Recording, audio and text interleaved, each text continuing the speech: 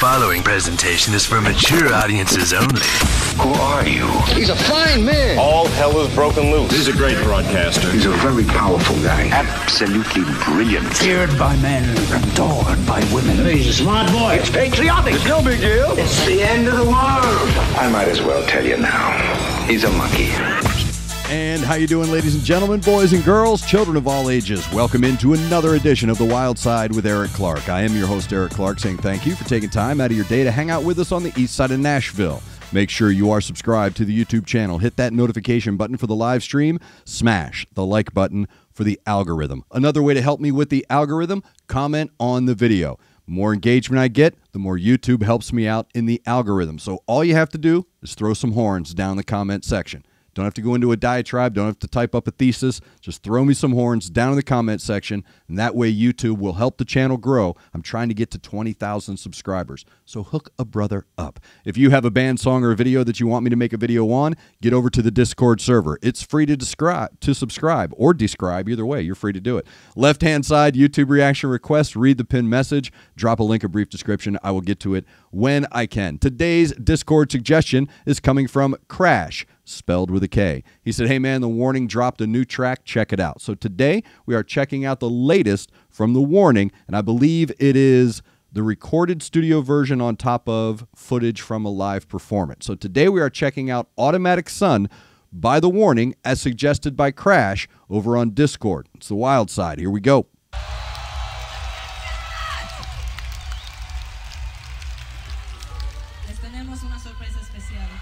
Oh, you're special too.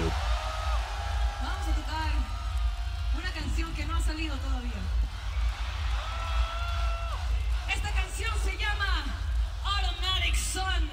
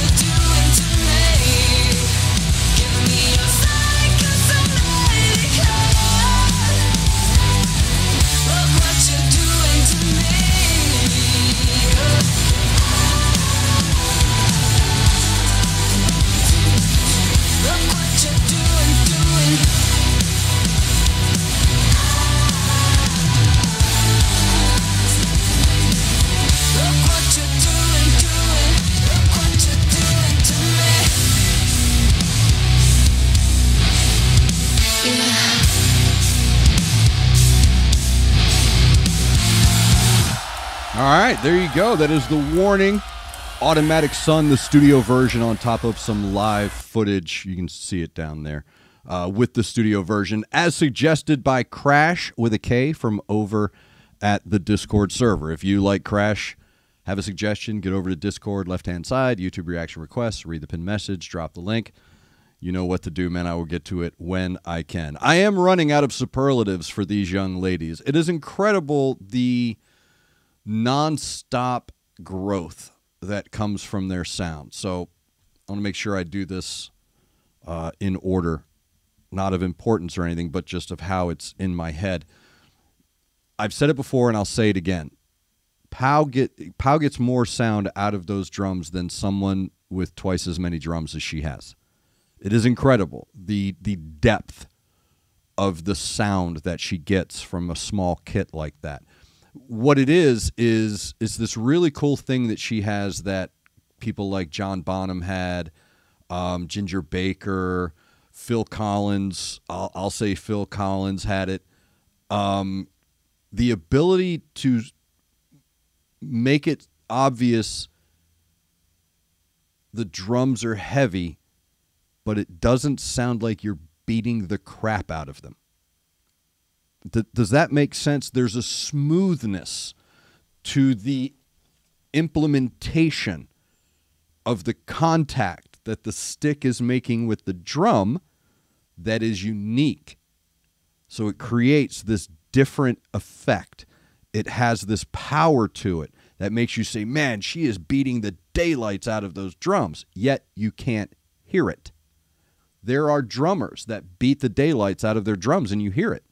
You can tell they're beating it, not with pow. Again, the irony of the name is not lost on me.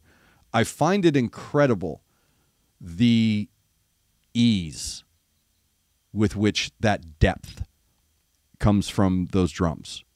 It is natural. It is the heartbeat of the band. It's the pace. It's the cadence setter of the band. And it's done so smoothly that sometimes you may not even recognize it. And then it comes in and establishes itself as this heavy, monstrous weight. The bass, what Ale's doing on this bass is an entire rhythm section. She's not just playing bass. She's not just building bridges between the drums and the guitar, the drums and the vocals, the drums and the bass. She's not just building these bridges and running these fills and progressions. She's also creating this really cool rhythmic tone underneath that ebbs and flows between those drums and guitar. So Ale's ability to straddle that fence, if you will, of a rhythm section and be multiple instruments in one instrument, again, it's just, I run out of words to be like, dude, are you serious? Yeah, it's cheat code is what it is, her ability to do that. And a lot of that comes with her relationship, her organic relationship with her sisters, because she's in a place where she's, A, trusted by them to do that, B, she feels confident enough and emboldened enough to take on that task and allow her talent to come through.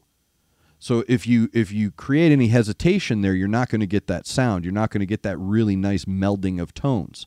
But because she is free to do it, I'm sure they have their arguments and stuff, but her organic confidence in that environment, this is why you can't cover a Warning song.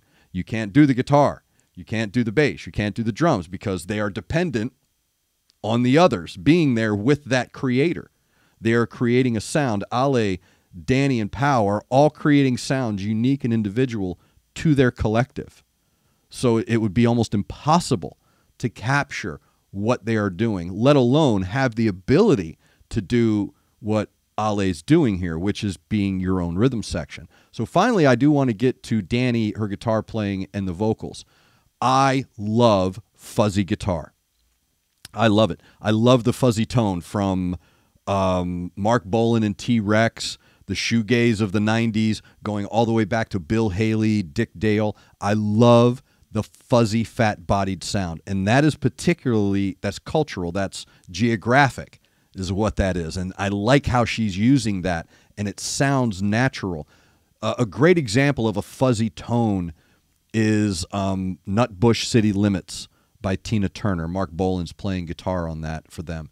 It's a really great harmony, being able to harmonize a fuzzy tone with a vocal. And what I liked about it is she fuzzied her vocals. It's almost got that, when the track first came in, I thought Audio Slave.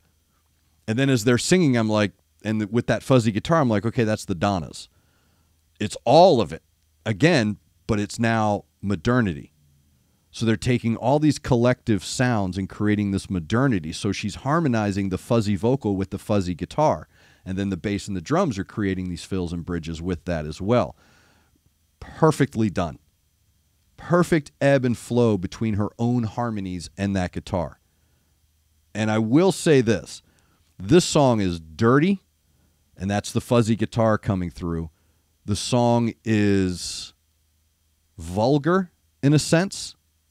The song is erotic in its breathlessness. But her vocals, Danny's vocals, completely envelop this song with innocence. There's a beautiful purity to her vocals and harmonies in this track that are dichotomous to the foundation of the song.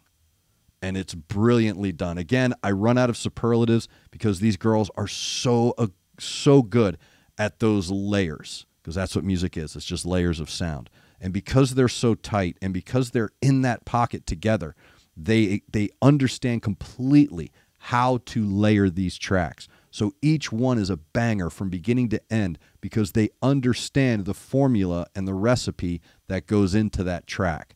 And when they turn themselves over to each other, you get this magic right here. So thank you very much, Crash, for that suggestion. Again, that is Automatic Sun by The Warning. I will link everything down below. If you, like Crash, have a song, band, video, something you want me to check out, get over to Discord, left-hand side, YouTube reaction requests, read the pinned message, drop a link, a brief description. I will get to it when I can. Make sure you are subscribed to the YouTube channel. Hit the buttons, man, notification and the like, and please help me out with the algorithm to help this channel grow. One of the most common comments I get is, man, this channel should be huge. Well, I can't do that without you and your engagement. It's one thing to watch the video and hit the like. I appreciate that greatly.